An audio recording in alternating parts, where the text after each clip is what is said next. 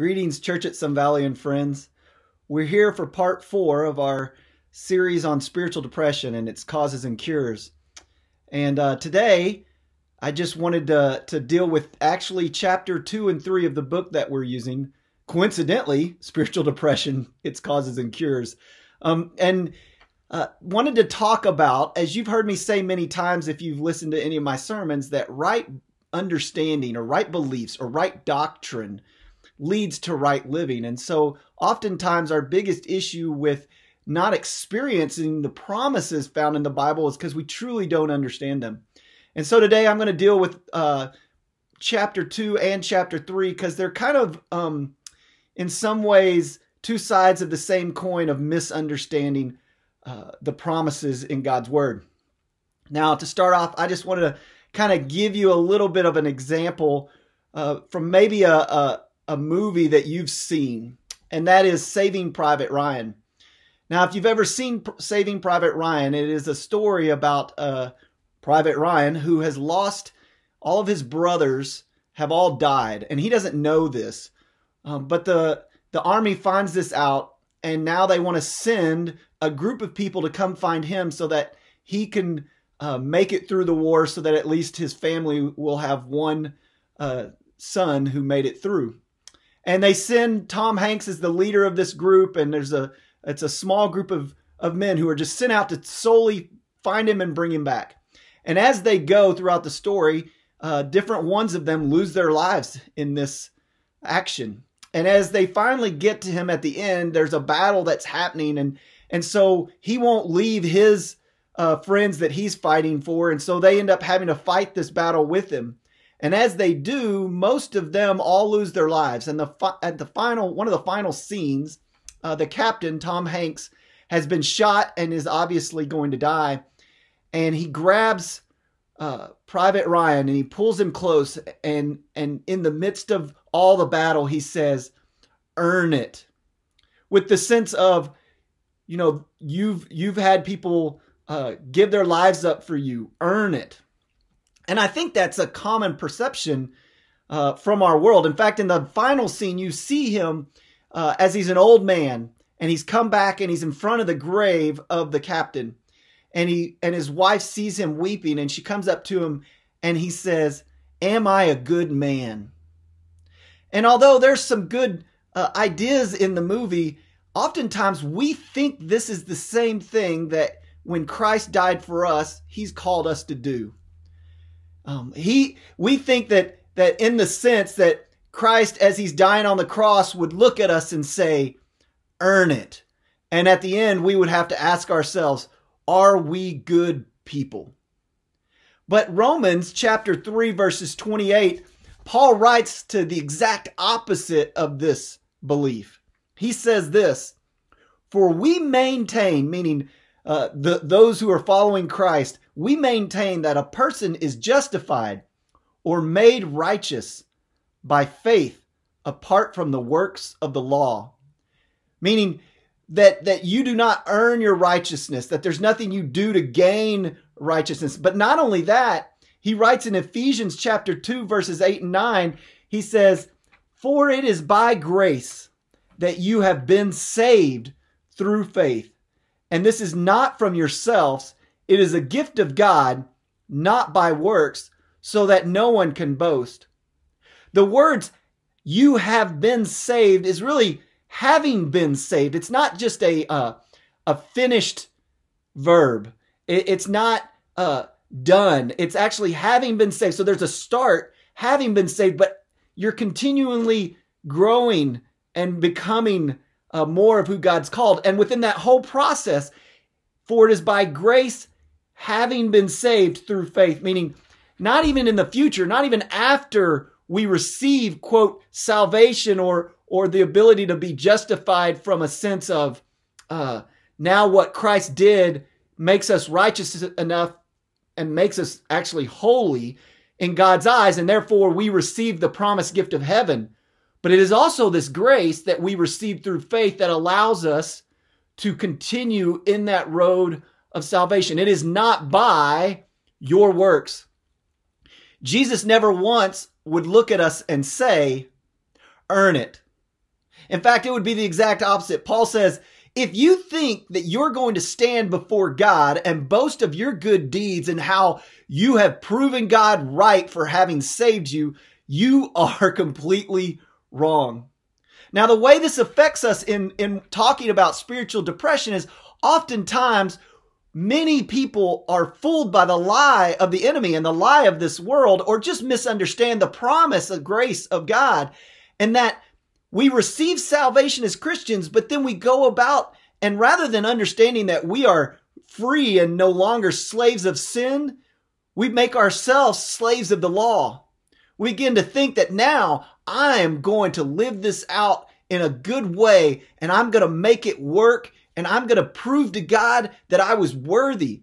The problem is we still constantly fail, and within that we are if we believe this lie, our mindset is we cannot succeed, and it will often lead to depression. That we can't make it happen. That, oh, I've tried so hard to prove to God that I am worthy, that instead it becomes a sense of I can never do enough. I never do it right enough. I never have enough of the good things. I keep falling. And so then we become upset and depressed because we don't realize that no matter what we do, the only thing that matters to God is faith. Is that us trusting that what he said was true. And what he said was, for by grace, having been saved through faith, that you will not be able to boast, that it will not be anything you do. It is solely by faith. In fact, Jesus actually talks about this in John 15:5. He says this, I am the vine, you are the branches. If you remain in me and I in you, you will bear much fruit. Apart from me, you can do nothing. Did you catch that? That literally Jesus is saying that your sole job is to remain in me. Meaning by faith to trust in him at all times. To trust that when he says he has done it all, and our one thing that we're called to do is put our faith in him, to trust him. That even after the saved moment, that as he changes us, what he's called us to do is not necessarily good works to earn the salvation, but to remain in him and be a part of the vine and allow his spirit to change us. That we have faith that yes, he's called us to live in a way set apart, sanctified, but it is he who does that in us. We cannot do that ourselves. We will not set ourselves apart.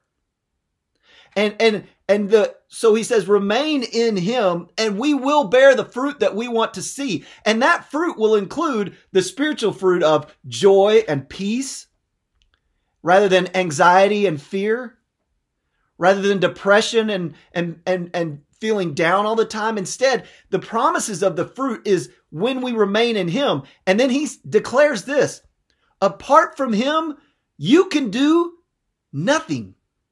No amount of works, no amount of good things will create the fruit of peace and joy. None. And so when we take it upon ourselves and begin to believe what the world feeds us and the enemy loves us to believe, which is, hey, okay, God saved you, but now you need to pay him back.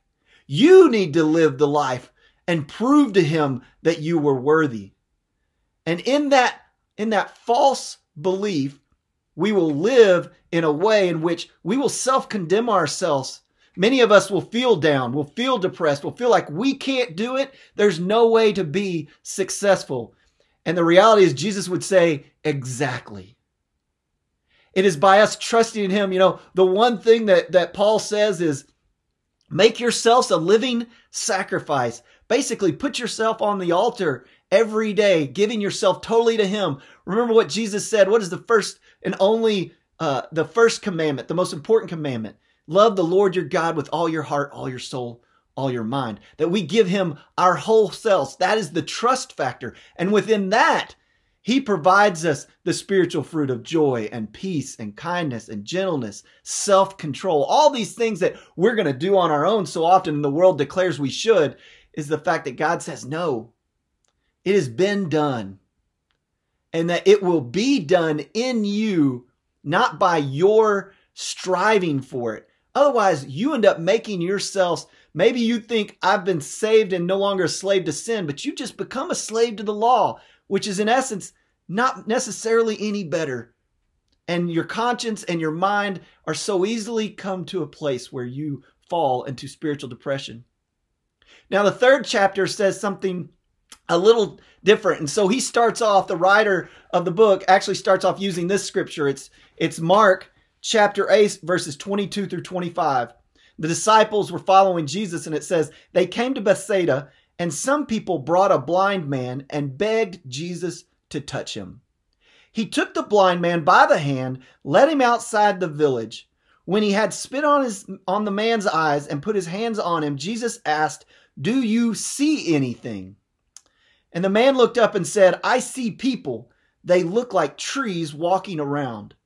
Once more, Jesus put his hands on the man's eyes.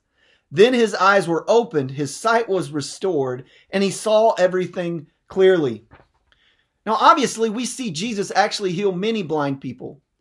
And it never took 2 steps for any other blind man. Jesus immediately healed them. And so it might be a question of, well, did Jesus just, kind of miss it this time? Or maybe he wasn't fully empowered? Or why was this different? I think the key here is Jesus is trying to teach us something in the midst of his healing. And so when he heals the man to begin with, he heals him enough and he asks the question, can you see? And the man says, well, kinda, but not completely. I think that's another place, and the writer talks about this, Martin Lloyd-Jones talks about this, that oftentimes we come to the point whether we actually do accept Christ as our Savior, or maybe we've gone to church our whole lives and we kind of believe in some ways we've grown up with the church and with an idea of Christianity, but maybe we never made a profession of faith. Or as I said, maybe you went to VBS or you saw an evangelist or something happened and you made that initial decision and experienced the initial joy, but then you never continued on. We believe the same lie from a different side of the coin in that we begin to believe that, yes, maybe Jesus can save, but what the world says is the way to joy just makes more sense. I mean, giving my whole life to God and living underneath him and remaining in him, that just everything the world has taught me, everything that this natural flesh desires is somehow I'm going to find pleasure in the things that I do, satisfaction in completing work, looking for my joy and my peace in things that, more things, or in ways that the world says this is how you do it. And so we never really see, we might have experienced an initial salvation, but we've never continued on in giving ourselves wholly to God in faith. We've been saved, but are not experiencing salvation. We're not experiencing sanctification, becoming set apart through Christ. We hold ourselves back and continue to live as though the world has the answers.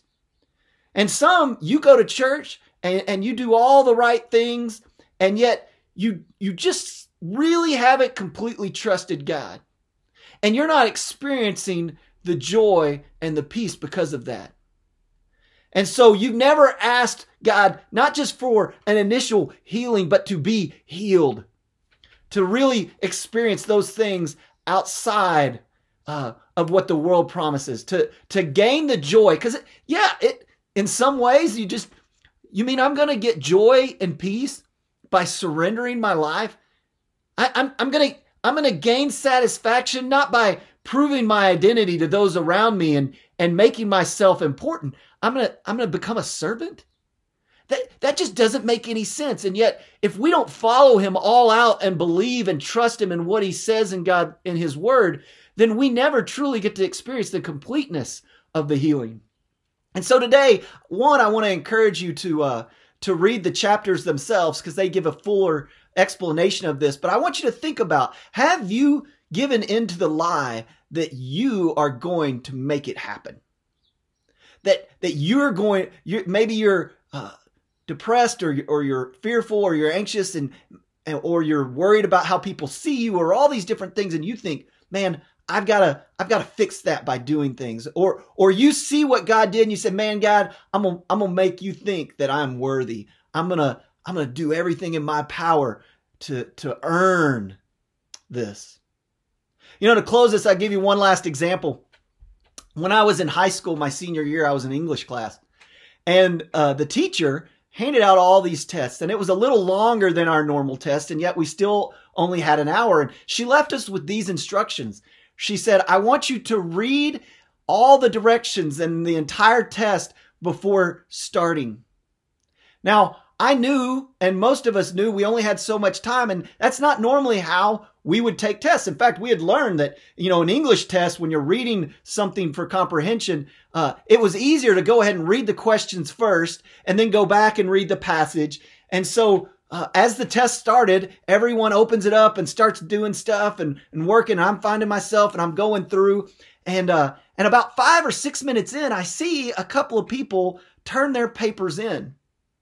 Now, to be honest, those were people that I didn't necessarily think were the smartest or the most intelligent, or those who would do the best on this test. And so maybe I probably just assumed that, they probably just couldn't even continue on.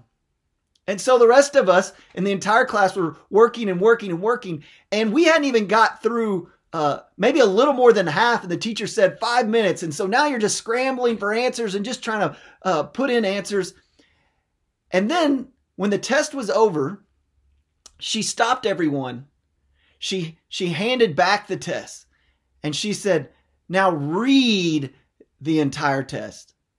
And as we read through again, now not answering, and we got to the very final question, which was actually an instruction. It said, now ignore every other question on this test and sign your name, and you will get 100. The fact of the matter is that the way to actually get the best grade was just to read as she had instructed, and then to sign your name and trust that the professor, having promised that, would make that promise true. And it was. Those two got hundreds, and the rest of us suffered, because we were going to make it happen. We were going to earn. And in the end, the best way was through trust. In that same way, that's what God says. He says, stop striving to have all the right answers, and instead trust me, and what I tell you is true. I pray today that you will trust him, that what Christ did was not just enough to save you a one-time salvation, but is enough to save you as you continue on, to continue to grow you and allow you to experience that fruit of peace and joy and contentment in him, because of the ways he's promised. That if we live as, yes, it sounds strange, as servants, and we put ourselves wholly as a living sacrifice, and give ourselves totally to him, and make him our complete joy and satisfaction in what he says, that in that is when we truly experience it. May you be blessed today, and I hope you have a wonderful week. We'll see you next week. Bye.